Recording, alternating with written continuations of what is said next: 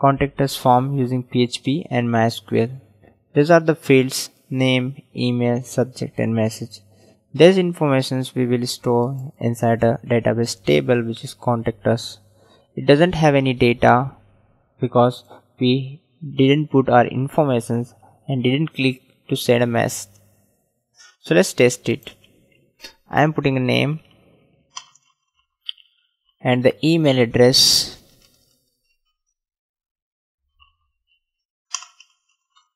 and the subject is the test subject,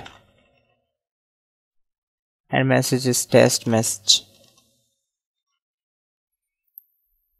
and then click send it message. It will show you thank you for contacting us. So let's check our database table, which is contact us, and have one record. So this is very good and it's working fine. So I want to show you one more thing in this application. Now let's test it one more time. So this time I'm putting a wrong information in here. So putting a name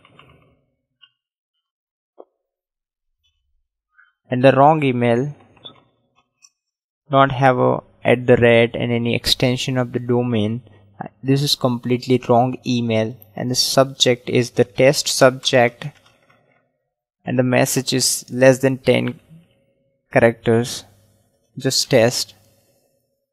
And when I press to send a message, it will show enter a valid email address. So this is also another important thing to validate a form. So let's create a project and make this application. So already I have a project which is my contact, and it contains 3 files: data.php, index.php and style.css. Style.css is not important. So let's look rest of the files. So index.php, let's drag this one and drop it here. So this is just HTML files. I'll show you line by line in a minute.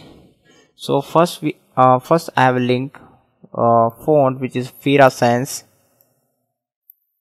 and also I have included the Bootstrap 3 which is here, and here is my own CSS file which is style.css, and rest of the HTML is the HTML form which is this one: name, email, subject and message. Let's see. Input type text and the name. Its name is name, its placeholder is name, which is this one.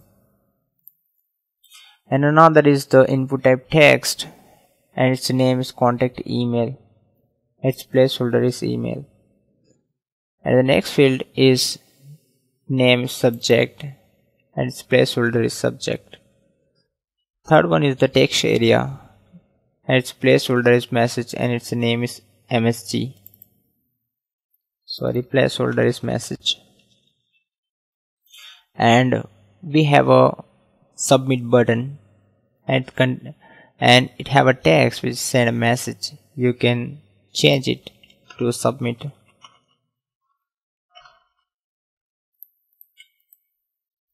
This is submit now.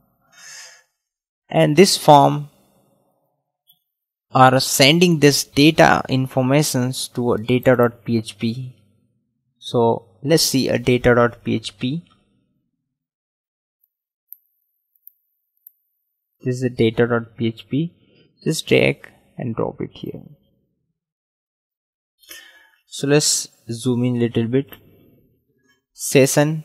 I'm starting sessions because this informations, all the field is required. Thank you for contacting us. This informations are coming from a session, right? So I'll show you in a minute. If you set a name, it means you are typing anything it here. It means it has value, right? If it is set, we are checking the value, right? If it is empty, if name is empty, email is empty, subject is empty, message is empty, it means it doesn't have any value it here, right? It means this line of code, if all the fields is empty, means name, email, name, subject, contact email, and the message. If it is empty, we are showing a message all the field is required. You can put this you can put this in this way. Sorry for that. This Control X, just remove and paste it here, and this fades. This error message with all the field is required, I'm storing inside a session, and the session variable is a res, which is response. Then if it has any error, right, like this, all the field is required, we are redirecting back to index.php. Then we are filtering email address by using this line of code. If your email is not valid, means you are typing your email like this, and it doesn't have any @ and domain extension, it will filter. This line of code will filter your email address, and if it is wrong, we can show an error message to a user, enter your valid email address. So let's put like this one as well.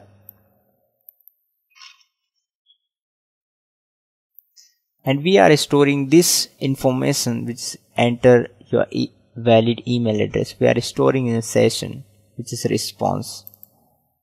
And if it means enter your valid email address, it means this form have an error message, and we are again redirecting to a index.php file.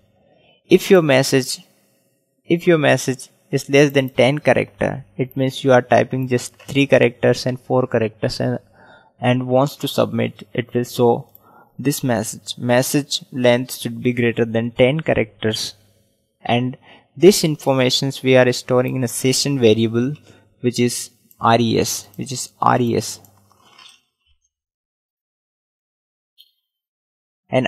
And again we are redirecting to index.php. If everything is good,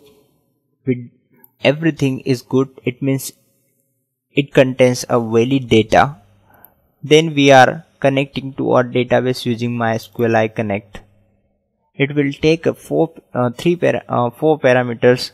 First is the host name, second is the database username, and the third one is the password of your database, and fourth one is your database name. My database name is a YT tutorial. So YT tutorial you can see, which is this one in my PHP MyAdmin. Then we are collecting name, email, subject, and message. Why $_post? Because our form has a method which is post. After collecting all the informations through a form using $_post, name, contact email, subject, and message, then we are writing query to insert inside contact us database table, which is here. So connection is basically your MySQL object, and it has a method which is a query, and inside we can write our query string. So query is like this: insert into contact us, and then the field. So we have a field in a table which is name, email, subject, and message. I will show you name, email, subject, and message. And these are the value. You can put your value corresponding to a name, email to email, subject to subject, and this name, email, subject, and message, this are the variable, and this variable contains our form information, which is name, email, subject, and message. If your query is success, it means your data has been successfully submitted in a database. It means inserted in a database. This line of code will show, thank you for contacting us. If your data has been successfully submitted in a database table, it shows a response, thank you for contacting us, and again redirecting to a index.php. So let's understand $_session and the response. So this response, this one, enter your valid email. This is also inside of session, and a message length should be greater than 10. This one is also in a session variable. So let's handle this request using session variable inside the index.php. So index.php, just come here. We are again starting a session using session_start, and if is set our session variable.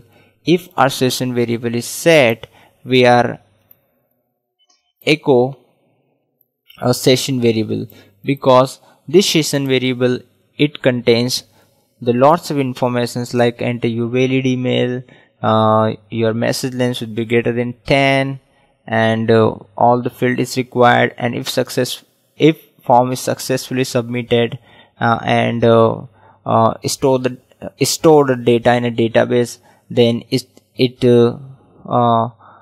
have a message which is a thank you for contacting us. So if this session variable is set, we are echo this session variable, and it contains lots of information from data.php. So pretty much we have completed. So if you have any questions and doubts, you can put your questions in a comment box.